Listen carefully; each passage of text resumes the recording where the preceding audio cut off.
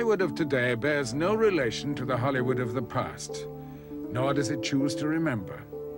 There are no streets named for the pioneers. No plaques identify their historic houses. History in Hollywood occurred too suddenly. The town was engulfed in rivers of concrete. Most of its past lies buried.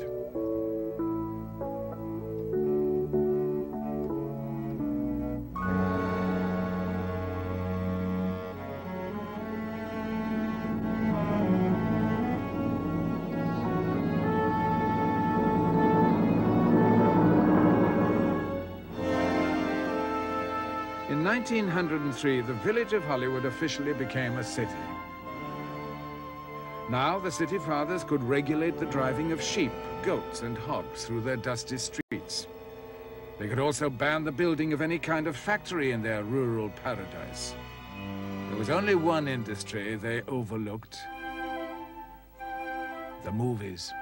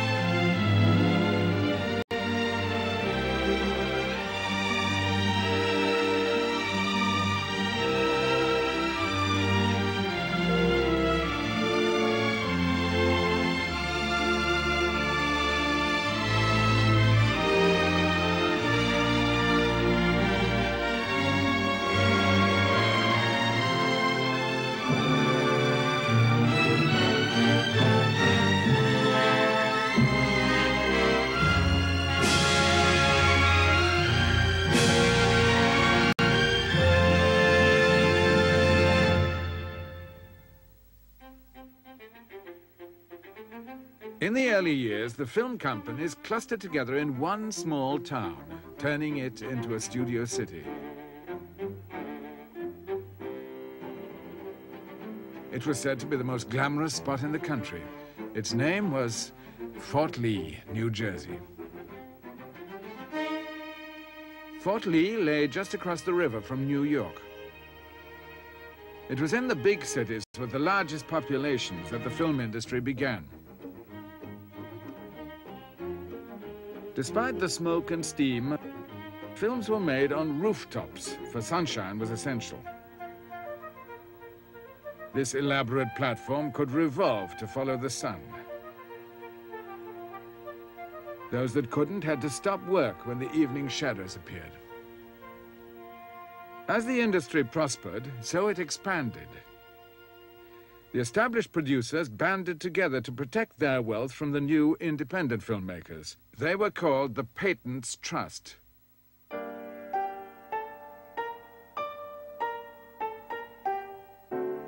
As well as hiring lawyers, the trust hired strong-arm men to harass the independents. They hijacked cars, seized cameras, and wrecked equipment.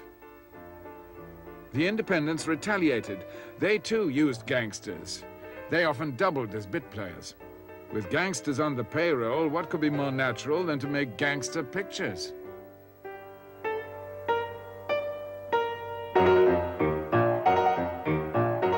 Hoodlums could appear with a gun suddenly and take away the camera or shoot it. They found that by shooting holes through the cameras, they could stop their use. And that became their favorite method. The independents soon began quarreling among themselves. Filmmaking in the big cities degenerated into a hit-and-run affair.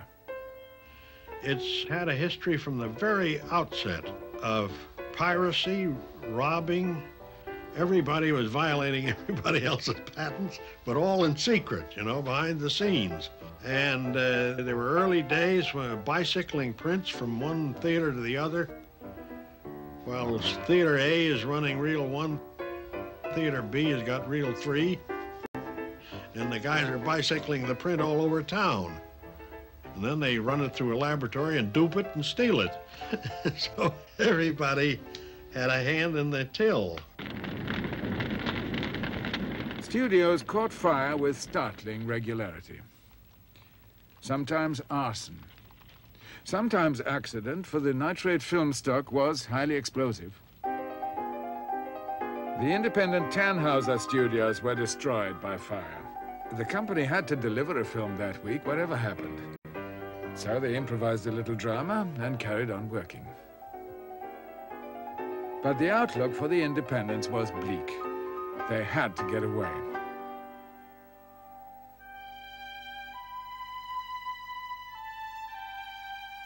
California provided a blissful contrast.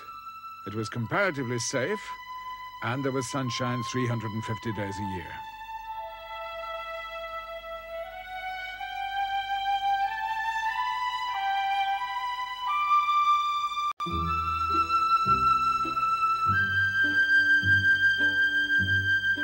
If the landscape had changed, the plots were much the same. The Flying A Company made their pictures near the Mexican border. A private detective from the Patents Trust tracked them down. Guarded by armed cowboys, the Morrison brothers, director Alan Dwan was ready for him. One day, a fellow got off the train, sleek-looking character, and asked to see the boss. And I, being the boss, saw him, and he said, I want to have a talk with you. I said, all right. I suspected him. And I said, let's walk up the road a bit. So we did. We walked up about a mile and came to an arroyo, a little stream running under the bridge, into which people had tossed a lot of tin cans. And he had said to me, we want you to get out of town. We want you to quit making pictures here and just forget it, because you got your warning. And to impress me, he whipped out a sidearm and fired at one of the tin cans in the arroyo. And I immediately whipped mine out and fired, and he had missed his, but I hit mine 3 times. 3 different cans, of course, and probably 50 feet at least away from where I was aiming, but it was impressive to see the cans dance. And I said, did you want to try that now? I had my gun in my hand, and he'd put his back in his pocket, so I was very brave. But he said, no, I'll see you tomorrow. And he turned around toward the depot and ran right into the 3 Morrison brothers with 3 Winchester rifles aimed at him, and decided it was about time to leave town.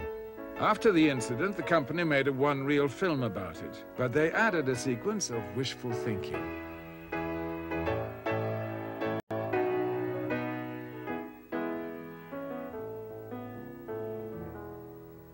Picture people were being attracted to California slowly but surely.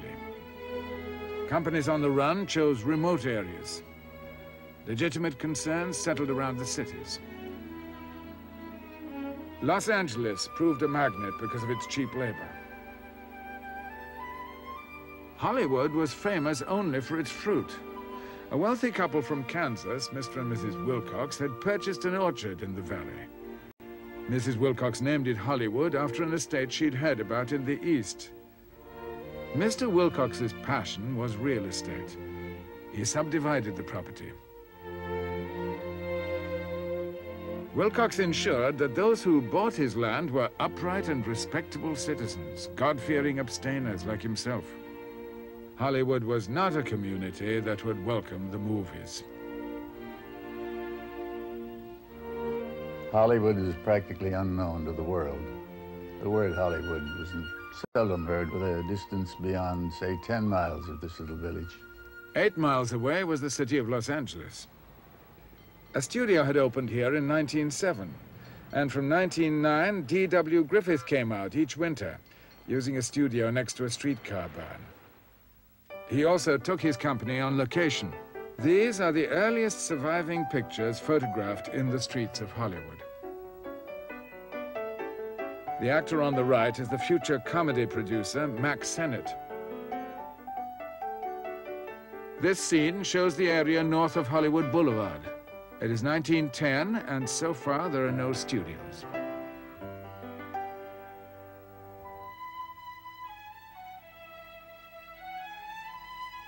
Hollywood itself is a place we went to on the big red streetcars, or drove to if we had an automobile, and worked in.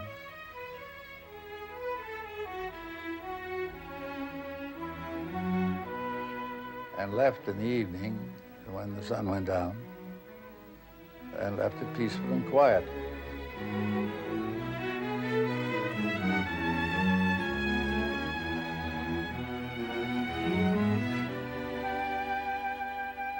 My mother went to work in a hotel in Los Angeles.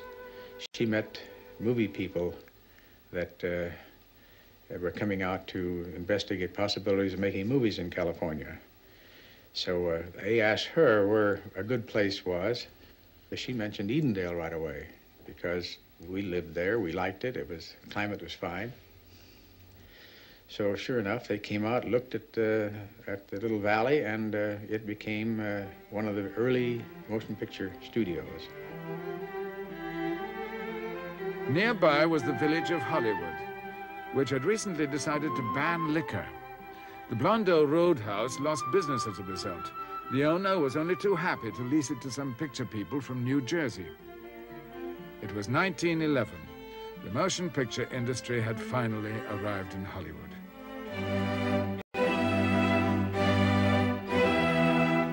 The entire company lined up for its first group photograph. 2 years later, Cecil B. DeMille came out from New York with the Lasky Feature Play Company and directed The Squaw Man from an old livery stable on Vine Street. It was Hollywood's first feature-length production.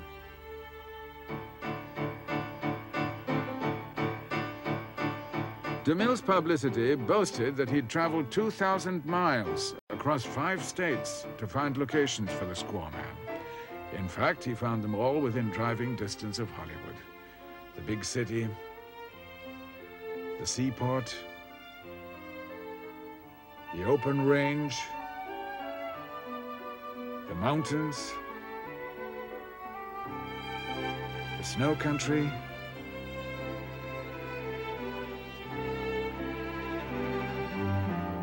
and the desert. California had everything.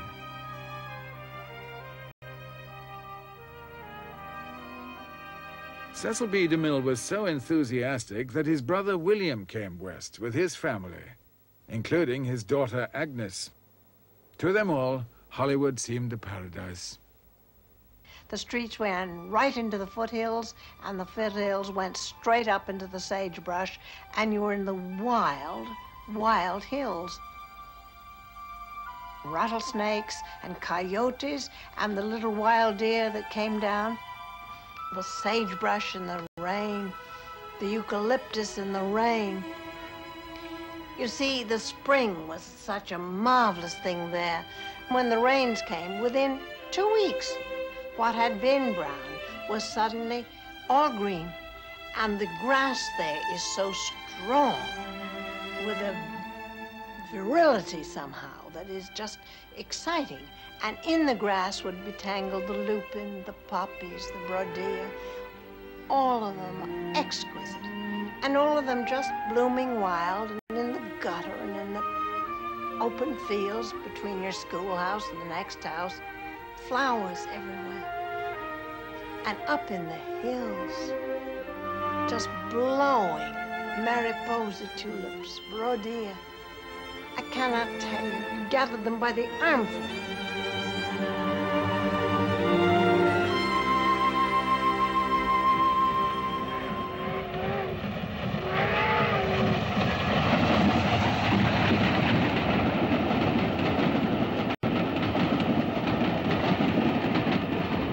More and more people came from the east to make pictures in the sun. In the early days, the porters would all toss poppy seeds along the train or the track.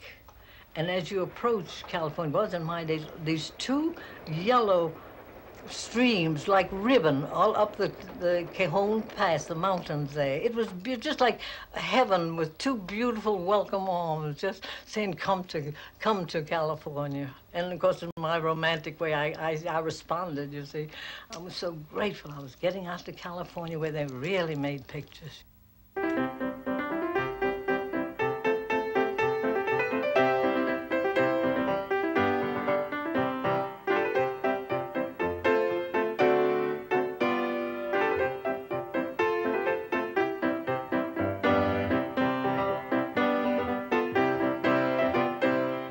was a Civil War picture. I can remember my uncle going out as a soldier. You know, he was so pleased to put on a uniform and get his dollar for the $1 a day they were getting. And I remember the first time we'd seen paper money. Everything on the West Coast was gold or silver. And when he came home with this dollar piece of paper money, what the movie people were using, he thought it was a fake. He didn't know it was any good. Easterners had other curious ways. On vacant lots, they built wooden platforms. These open stages were as basic as the rooftops of New York and depended as much on sunshine. We used old buildings, barns, anything available that could house our equipment. We had no electric light. They were all open-air shots. When it was raining, there'd be a rush to grab a piece of furniture and get it in out of the rain until the rain would pass, and then we'd put it out again, shoot a few scenes.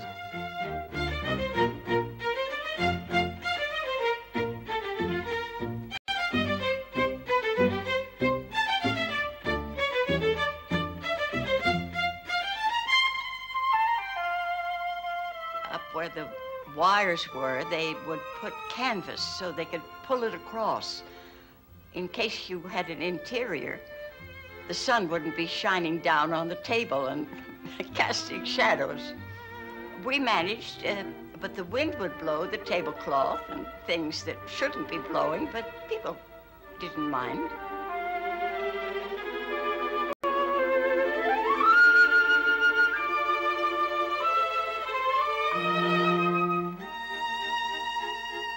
With a backyard and a bungalow, you could build a studio. And you had your own picture company.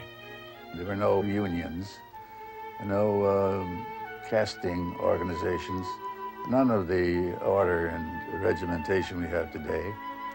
So people gathered at the gates to see if they could get work, a few people.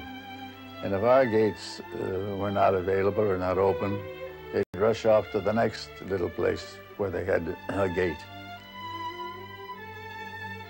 We would sometimes be at the studio till 8 or 10 o'clock at night and walk home and stand on the corner and talk about pictures and how to do this and overacting and overexposure and all these things for 2 and 3 hours. The pictures that you worked on in those days, the money wasn't there. There was no union, so there was no time. You worked Sundays and holidays, no extra pay. But it was a family. It was a very close-knitted group of people. Everybody would help each other. They wouldn't try to hinder you or push you down. It was just everybody would work. And it was fun. It was real fun.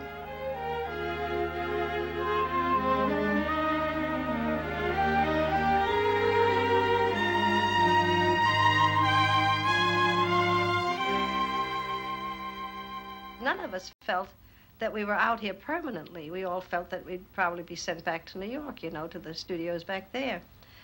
So the Hollywood Hotel was the only place to live at that time. And we'd stay at the hotel until we'd find a house to rent for maybe 6 months. And after that was up, the rent was up, or the 6 months was up, back to the Hollywood Hotel we'd go.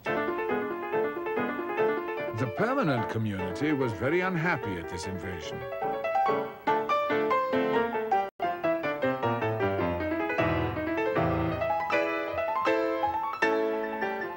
Residents were horrified because they were very modest people, mostly from the Middle West of America.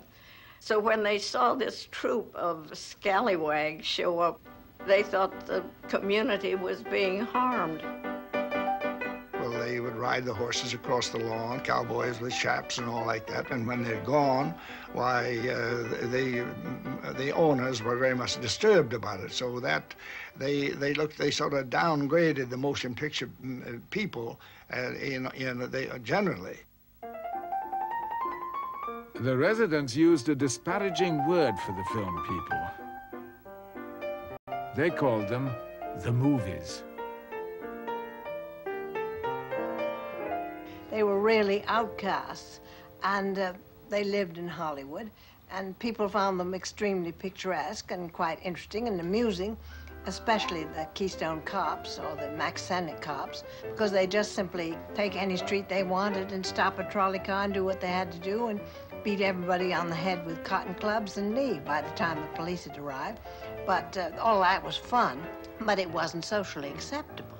And the people that were in movies, they were absolutely, well, I knew what racial discrimination was because I was a movie, you see. The problem was so acute, they even made a film about it. A property man asks the landlady if he can borrow her spinning wheel. Good heavens, no. Prop men, however, don't take no for an answer.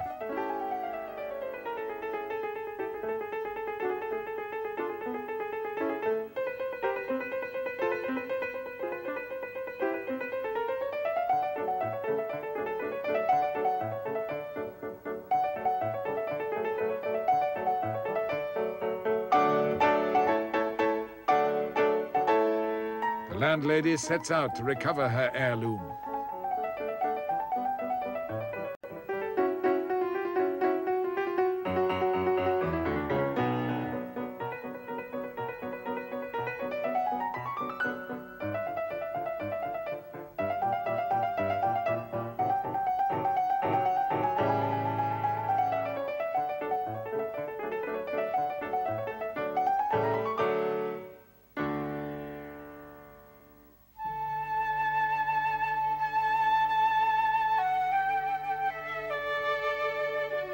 Whenever they finished a picture, which would be roughly every week, you know, they didn't waste time. They just got ahead and shot it. Not always with a scenario. Then they'd run it. They'd paste it together and run it, and they asked everybody, all the families, all the children, all the cousins, neighbors sometimes, come in, see our picture, we're running it. And then they'd ask everybody what they thought. I cannot believe that it was that simple, but it was. And I think some of that simplicity and some of that fervor and excitement is in the films. And that's why they're valuable and lovely. This Mack Sennett comedy parodied the melodrama of the period. The girl is Gloria Swanson.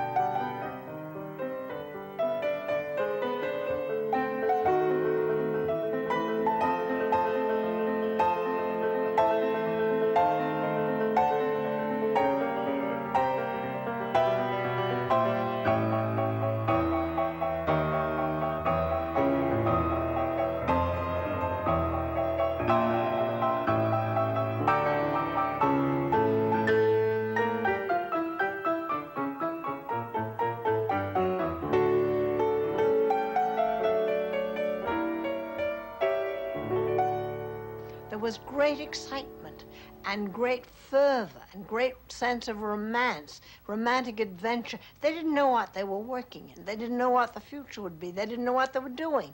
They knew that every picture broke boundaries.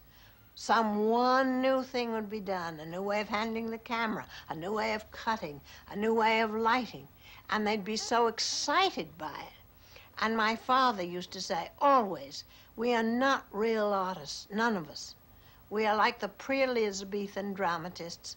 They were not real playwrights. They were not really great poets, but they made it possible for the next generation and the generation after to become great artists and great poets. And he said, I think there are coming great artists in this medium, but we don't know what it is. The residents of Hollywood watched in amazement as the industry changed their landscape. Among their bungalows, D.W. Griffith was at work on some vast, mysterious epic.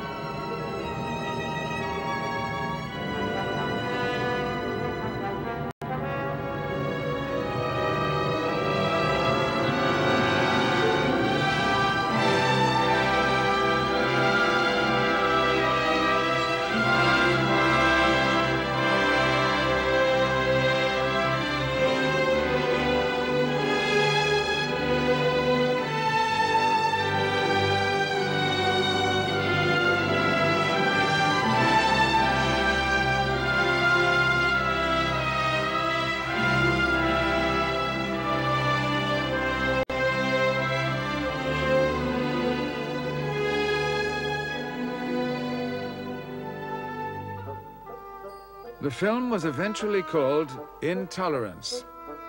Never had so much money been invested in a single picture. It established a new confidence. Once again, Griffith had taken the movies into another era.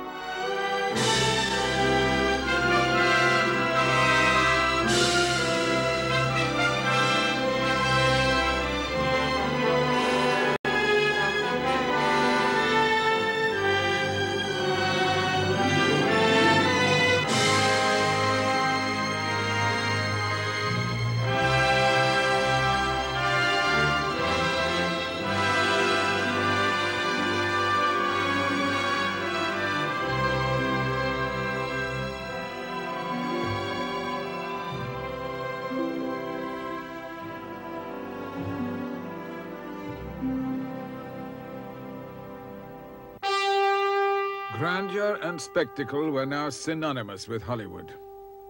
Cecil B. DeMille, impressed by Intolerance, made Joan the Woman, his version of the story of Joan of Arc.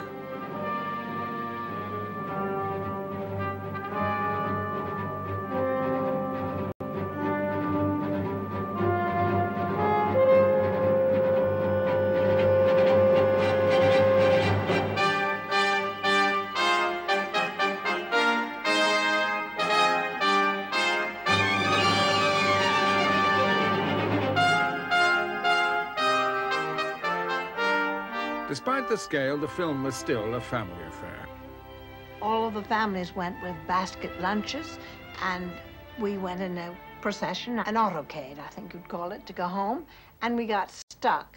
And we got stuck just where the men began changing their clothes.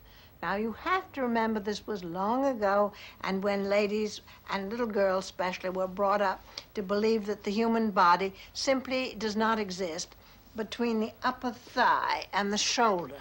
There's a blank. And we never saw anything. Never did. I mean, honestly, really, truly, and weren't supposed to. And suddenly, here are a lot of naked men who didn't give a damn about taking their pants off or whatever and getting into whatever they were going home in, and they just did it. Well, don't look, said Mother, don't look. It's as though we were sinking on a ship. And she said, keep a stiff upper lip and just keep your mind on God. Made just before America entered the war, Joan the Woman was propaganda for the Allies. And this battle echoed the conflicts raging at that very moment on the Western Front in France.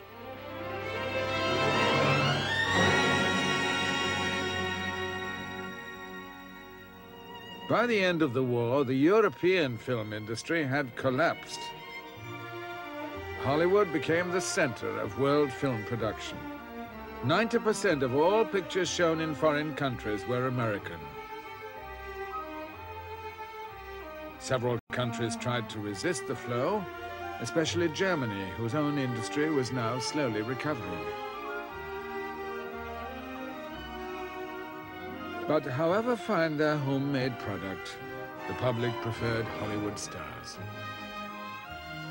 They showed their true allegiance at the box office. And the very streets of Hollywood became the most familiar in the world.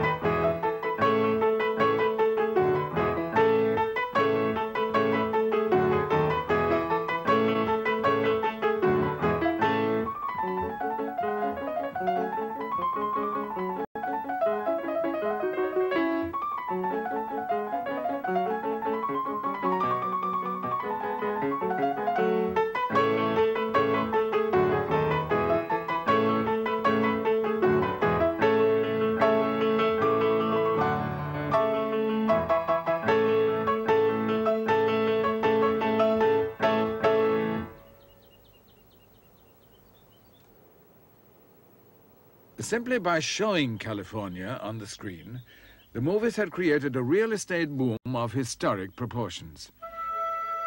From a rural community, Hollywood had spread into a factory town. The stars and their mansions attracted tourists who sent postcards like these around the world. These were the homes of Buster Keaton, Pola Negri, William S. Hart, Douglas MacLean. The most publicized building was named Pickfair by the press. It was the home of Douglas Fairbanks and Mary Pickford.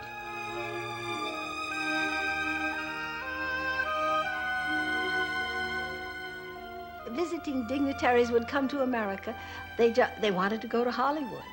And they wanted to see Douglas, Mary, and Charlie Chaplin.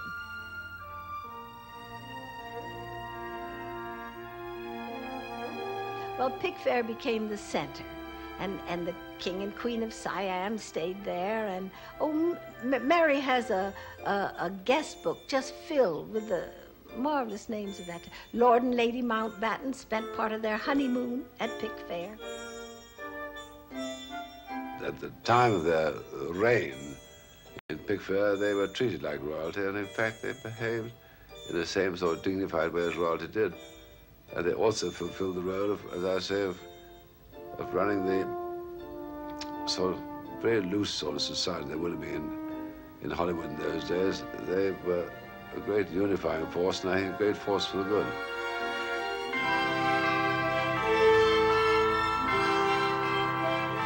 On the lawn at Pickfair, a Hollywood wedding for Jack Pickford, Mary's film star brother.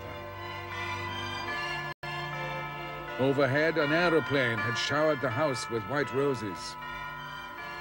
Outside the gates, 2,000 uninvited guests watched and waited. Pickfair was certainly the best taste house, not the biggest, most ornate, but the best taste house, I think, in Hollywood. And it was run very much on English country house lines, and in fact, they really kept court there. It was like Buckingham Palace in London.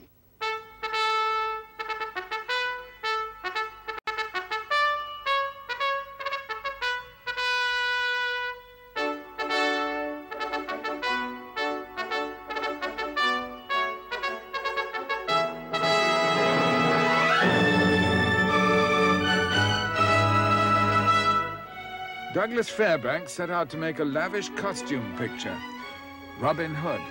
The sets were gigantic and almost caused the film to be scrapped, for they were even larger than those built for Intolerance. And that was just out of sight for a motion picture set. Nobody had ever heard of anything like that.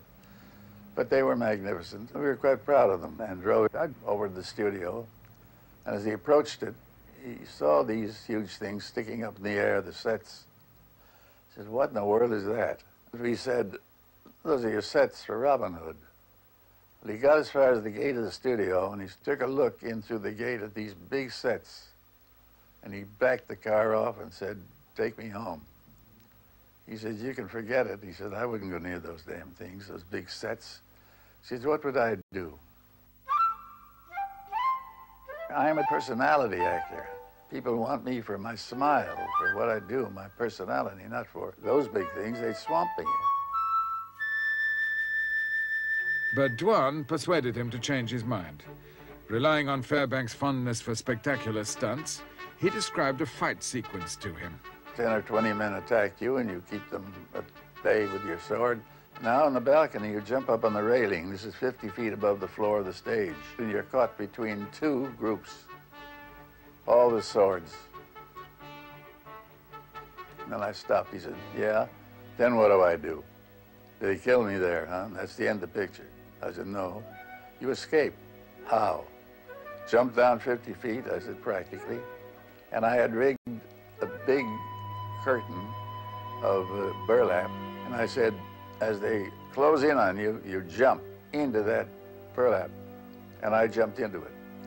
Under it was a scoop that we use for kids at the beaches. So as I hit it, I slid gracefully to the floor of the thing 50 feet below, took one of his stances with my sword and stuck my thumb in my nose at the bin up above. But when Doug saw that, he couldn't wait to go up onto the stairs and try it. And he jumped off 2 or 3 times, and then he began to telephone to his friends he knows to come around and see how a stunt he was going to do. And he jumped off that balcony until he practically wore out the burlap.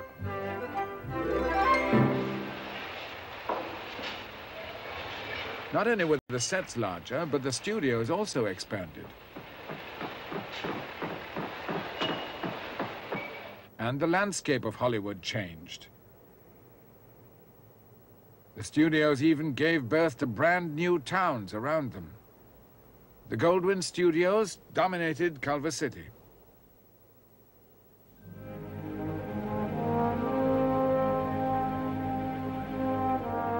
Bigger and better was Hollywood's slogan of the moment.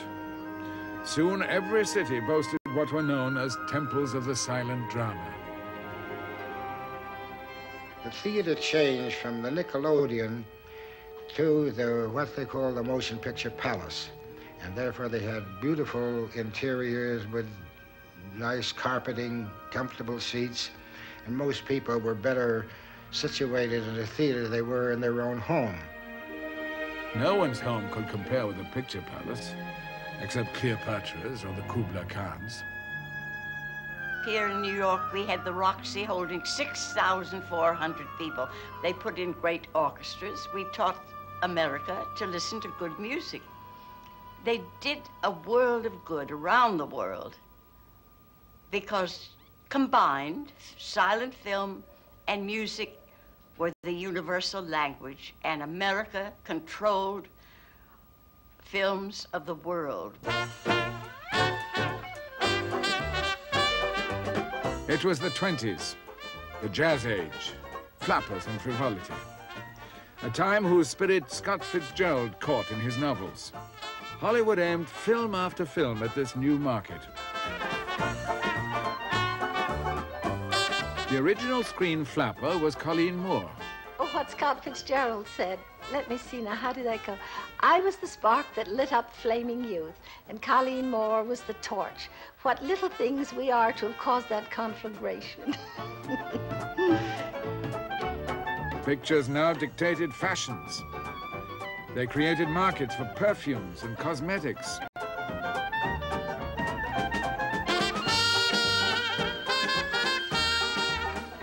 They even altered people's shapes. Colleen, of course, had a complete change of appearance to any woman that had ever been famous as a beauty. The women that were famous as beauties at that time were buxom, and they had little waists and large bosoms and lots of hair, mostly in curls.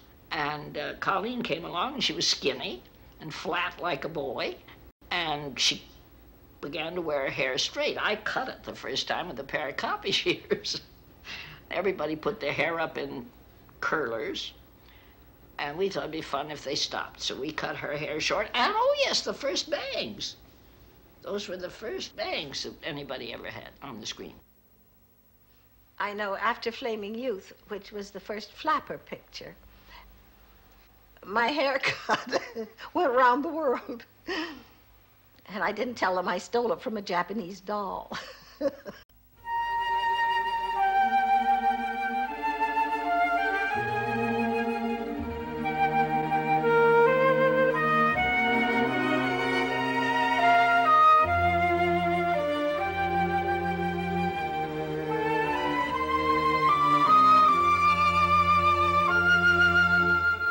The first and greatest influence had been a star with a very different image.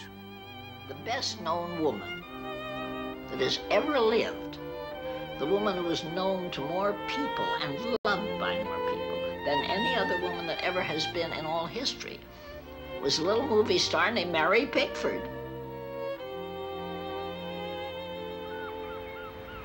When Mary Pickford married Douglas Fairbanks in 1920, they visited Europe on their honeymoon. They had no idea of the welcome that awaited them.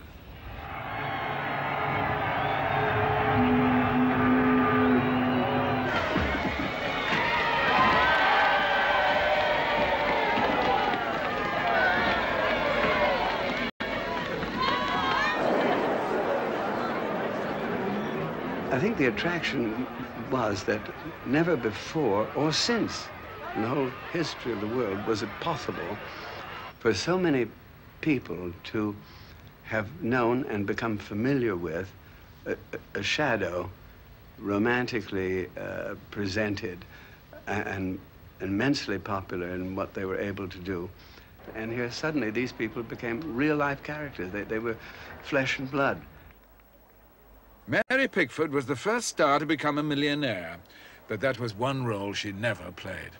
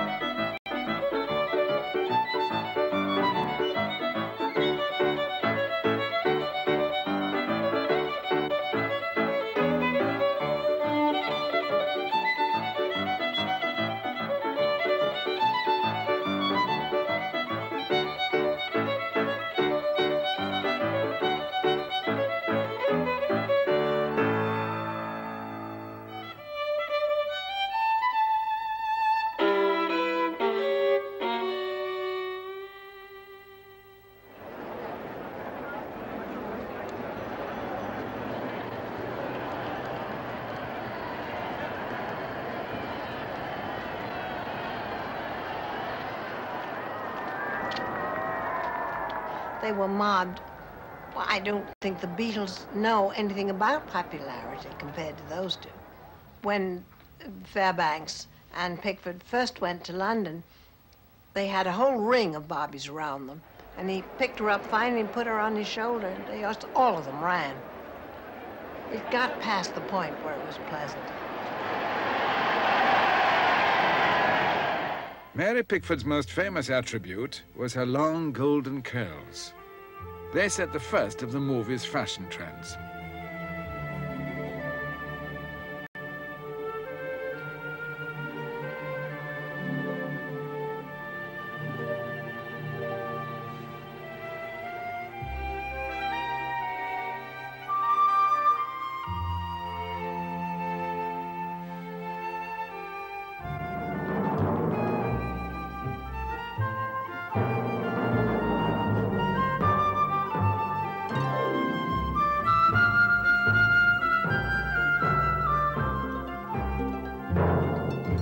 even in the austere society of Soviet Russia.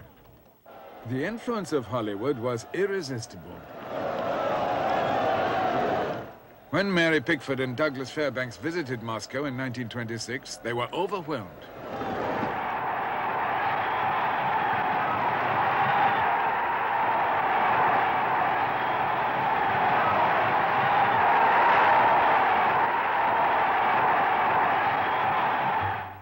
The Russians even made a film out of the tour. A Kiss from Mary Pickford. It was a comedy. A cinema usher dreams of winning the love of Mary Pickford. The Russians persuaded her to pose with their comedian and to kiss him. They then built the entire film around this one shot. With her lipstick on his cheek, he becomes the object of star worship himself.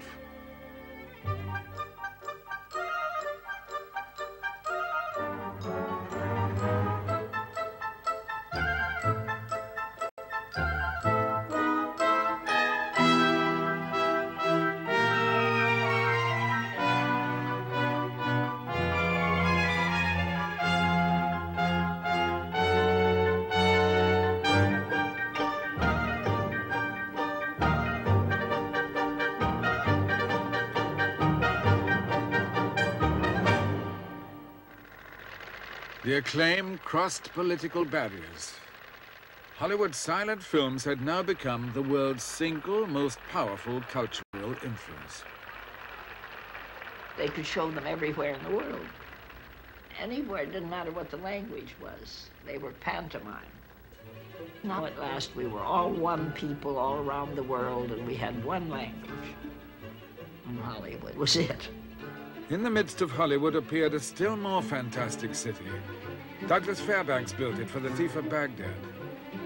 He lays siege to it with a legion conjured by magic from the earth itself.